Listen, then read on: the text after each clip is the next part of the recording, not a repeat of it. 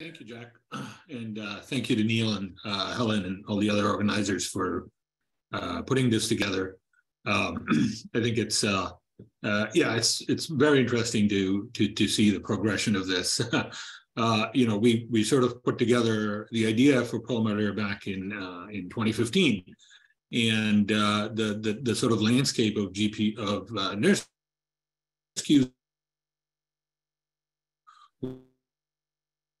here with GP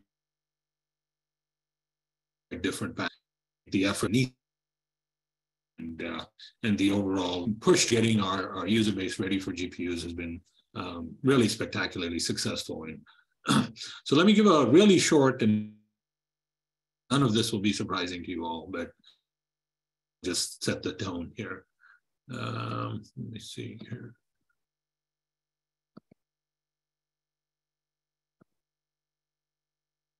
Okay, and you can all see the slides. Okay, so obviously it's very fitting to talk about Perlmutter on GPUs for science because it does actually provide GPUs for science. And so, in the NERSC sort of pantheon of systems, Perlmutter is right there in the middle, at least of this slide. So, starting in 2021, we started deploying parts of Perlmutter, and actually we made the GPU accelerated nodes the very first things that were available to our staff, and then to some early users, and then all users. And so typically, as you can see, from the progression here, we have a new system every few years.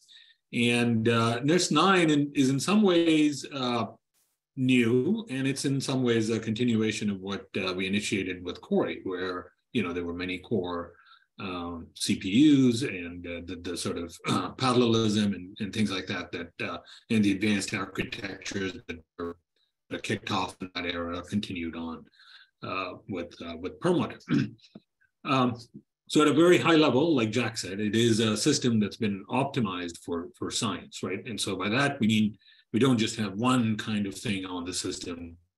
We have, in fact, many different things, and we make sure that they try to work well together, right? So we have CPU-only nodes.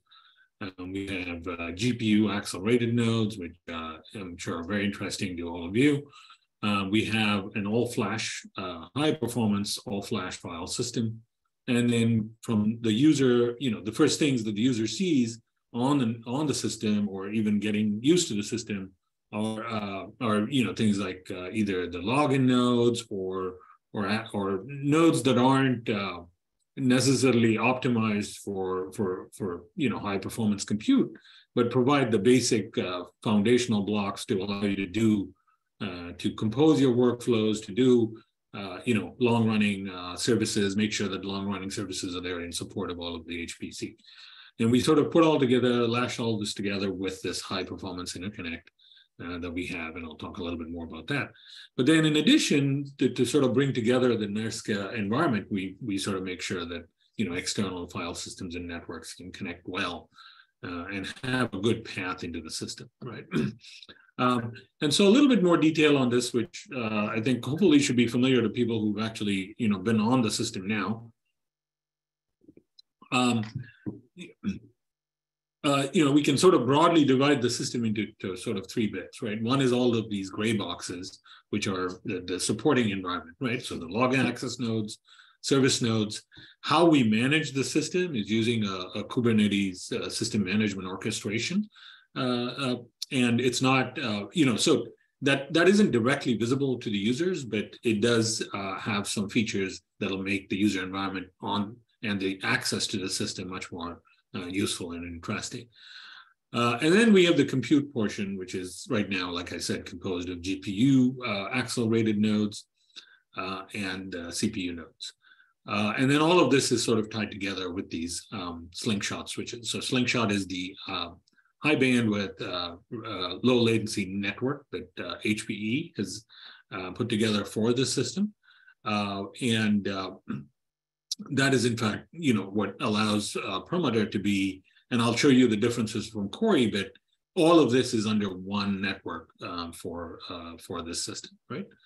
In addition, there's not a lot of point in having a system that nobody can sort of get to and do interesting things on. So we have a very resilient and high bandwidth link to the NERSC network and the world, right? So this picture here on the lower left shows you that we have Perlmutter, all of this slingshot network, and then we have a very high bandwidth connection to the edge of Perlmutter, and that's resilient. And so this is multi-terabits per second. And then from the edge router, we have another multi-terabit per second connection, but a smaller multi-terabit per second connection to the NERSC network, and then to the world, right? So this NERSC network is all encompassing, right? So it's stuff like your DTN nodes, it's stuff like HPSS, it's Corey, all of the other stuff that's outside of Perlmutter. So let's see. So in terms of the specific hardware, obviously for the GPUs portion, the most interesting one is the GPU accelerated nodes. And these have 4 NVIDIA A100 GPUs per node, right? And so you can actually see them over here on this little picture here, which is an actual motherboard.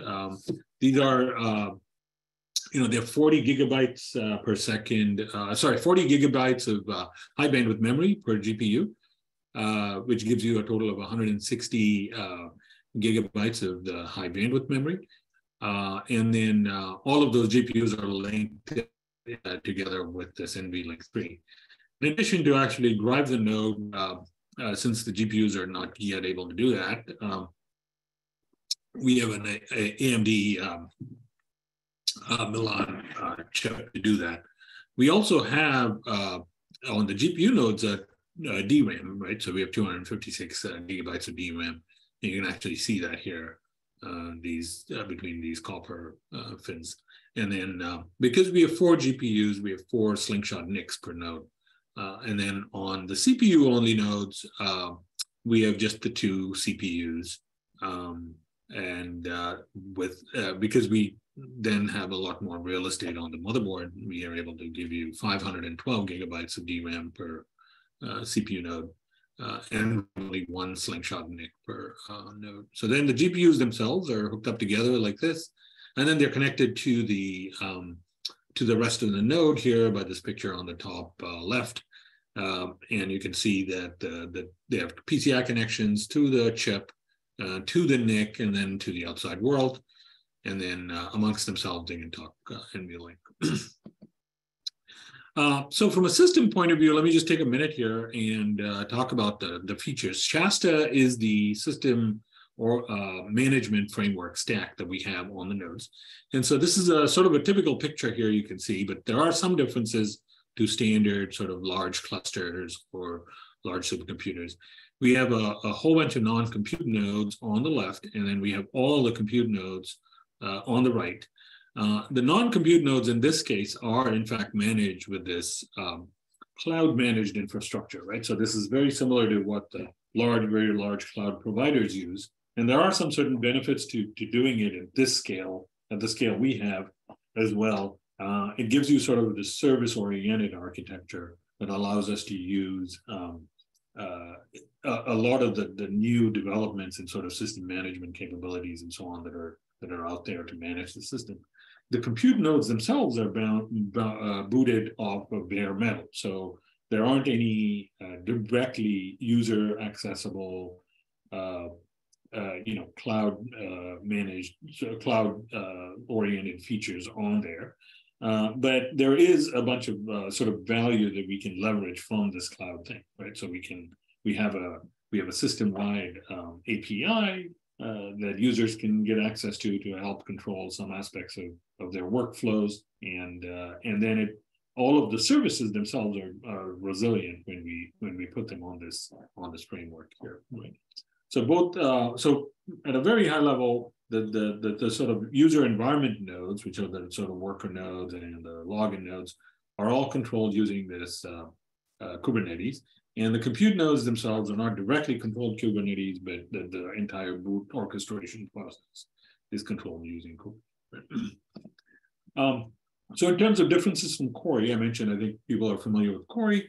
Again, the main thing is all of Perlmutter, which is this middle thing here on the left, on this slide, is under one slingshot network, right? So, whereas as compared to Cori, where you had, you have the two partitions, the Haswell and the KNL partitions.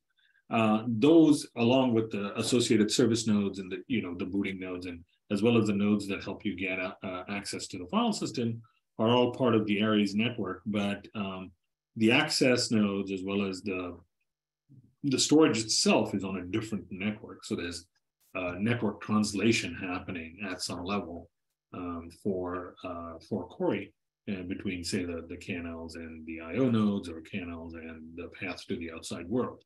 Whereas in Slingshot, everything is on one network. And you can see this picture here on the far right that shows you those network connections that are there between what we call each group. So largely speaking, each one of these little dots is a cabinet on the compute side, and to first approximation.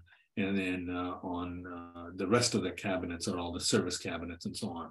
And you can see the network connections that go between them, as well as the connections to the outside world. So the sort of deceptively small connection here is, in fact, our high bandwidth connection to the rest of NERSC. So in terms of the software, I think you'll hear more about this through sort of proxies of the talks that you're getting. But we have a very rich and robust programming environment, as well as support for various programming models and languages. And I won't go into great detail, but it's just to note that there's a very good coverage of things that are both formally supported by the vendor, but also sort of NERSC supported, in the sense that NERSC staff, and this is the team that Jack and other groups, Rebecca's group and others, all are part of, are strongly supporting all of these programming environments that we have on the system that'll help make the system very productive. As a science teaser, Jack talked about this, but I just want to note that NERSC has a very broad user base, right? And you can sort of look at here, the pie charts on the left here show you that breadth of user base, which is basically we're using where they get their support from the DOE Office of Science, under which one of these offices. And so you can see here we have very good coverage, broad coverage, both amongst the GPU node and the CPU node usage on Perlmutter across for the last year. And that sort of also translates to the kinds of science that's happening. And Dak talked about a little bit, ranging from, so we've sort of had these three pillars that we've tried to support on Perlmutter, traditional simulation, data, and machine learning. And so we've had successes in all three of these pillars at the beginning of this rollout of Perlmutter. And you can see some of the examples here on this slide. And then finally, in terms of the future, I'm out of time. So, Perlmutter is just being introduced, right? So it'll have a long and storied life ahead of it. But we're not sort of just statically going to keep the system here. There are a whole bunch of improvements that our systems folks, as well as the user integration folks, are doing to the system to help make it better every single year. And so we can sort of bucket those into three large buckets. One is sort of operational improvements that help us keep the system up and running and without the least amount of impact, and hopefully to give you the most amount of productivity. In terms of the user environment, we're going to be able to start giving access to container-based environments that allow users a lot more control over what they see when they log into the system, and the kinds of things that they can immediately do, which is, again, a win for productivity. And then on the access side, we're going to have a whole bunch of API-driven interactions that we're going to be able to enable very soon, including things like new ways of interacting with the workload manager through, say, RESTful interfaces, management of automated tools like GitLab runners for CI/CD stuff, as well as data movement improvement operations. So let me stop there, and we're really thankful to the community here of users who have enabled the system to be very productive, and we look forward to giving you all Perlmutter for to enable great science. Thank you very much. Let me just stop sharing.